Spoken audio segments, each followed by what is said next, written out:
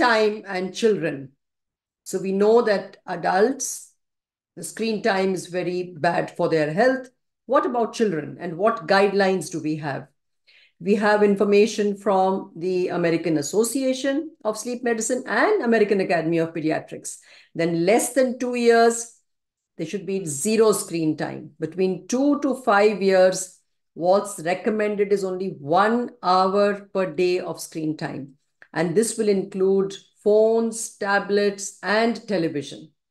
So please, for all those who take care of the children, grandparents, parents, helpers, nannies, do instruct them that do not exceed this time. But why not? It's been shown by lots of research that this is bad for their learning, development, behavior, and impacts their sleep. And poor sleep will again impact their learning, growth, and behavior. So make our children healthy, happy, and to grow fruitfully.